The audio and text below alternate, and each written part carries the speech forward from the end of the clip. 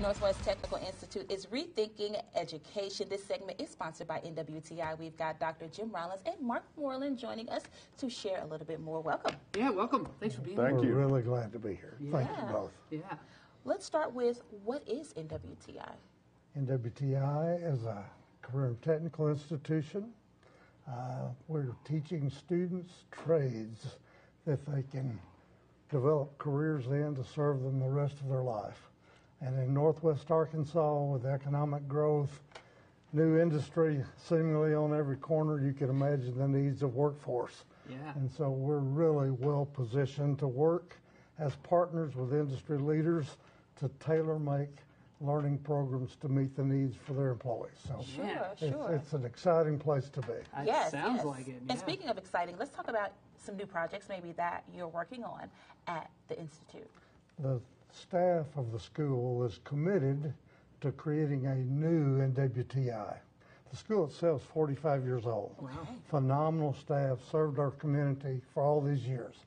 But again, with the changing needs of the workplace, we have to redesign our programs of study and many times expand our programs of study. Okay. So at this point in time, we're really focused on things like allied health, ammonia refrigeration, the food industry, a new CDL program. You can imagine the trucking center of the universe, I think, right here in Northwest Arkansas, and the number of drivers that are needed. And those are just examples of what we're trying to do to stay current, to be relevant, and be a full partner with industry. Yes, absolutely. Yeah.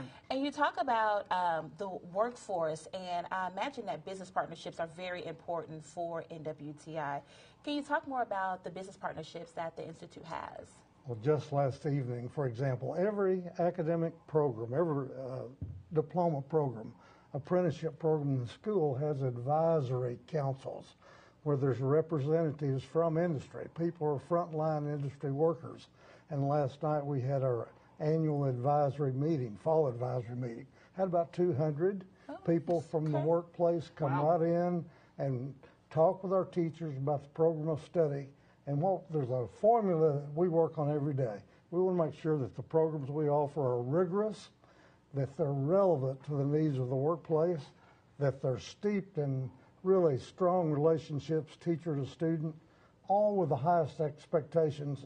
Those ingredients in place should prepare every student to be a great employee when they go into the workplace. Yeah. And having those business leaders sit with our instructors and talk about the curriculum and how student life is going, that's something that's important and helps build the curriculum and make it relevant.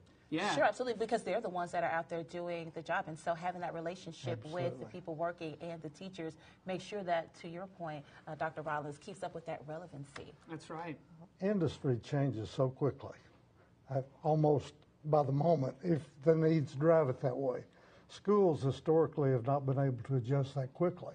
But when you've got frontline workers working directly with a teacher, you can really accelerate that change and keep us more focused on the standards of the day. Yes, right, absolutely. and you're talking about all those relationships, too, with the business leaders. How important is community outreach for NWTI?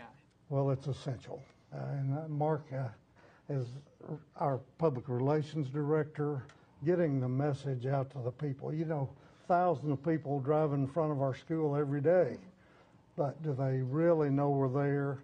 Do they understand what's going on in the school? And do they understand how they could connect with the school themselves, because we've all got to continue to be lifelong learners.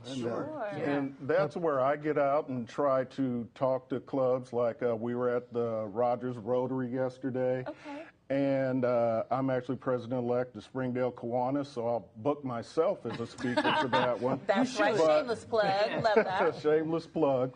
And also get in front of high school counselors, because there's still a lot of people in the area that don't know about NWTI, even though we've been there since 1975. So we've still got some work to do.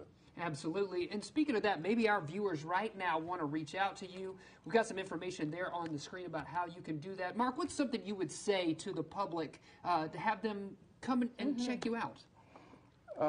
One good resource is to go to nwti.edu. That's our website.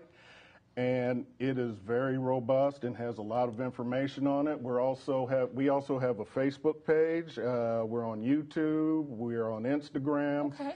Or you can call us directly at the 751-8824, and we're there to help. And we do tours. If somebody wants to drop in and talk to us and be seen around the school, you don't have to have 10 or 20 people. Okay. We'll Right. take That's good one to or know. two around the school.